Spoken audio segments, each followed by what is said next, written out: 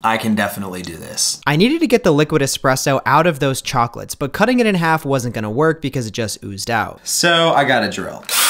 I tried using a drill bit to drill a hole in the side of the chocolate for it to ooze out of, sort of like maple syrup coming out of a tree. And I think we need a cup like this to put all of the espresso juice in. This ended up being a little bit more challenging than I thought. I started off using a small drill bit, and then the espresso wasn't flowing out, so I switched to a larger drill bit, and it still wasn't flowing out.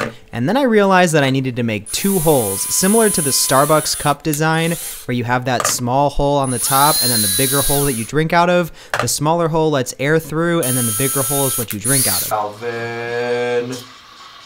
Dude, what are you doing? No. Now all that's left to do is to add the milk and see if it even actually tastes good. Doesn't taste very good. Nope. No. I wouldn't do it again.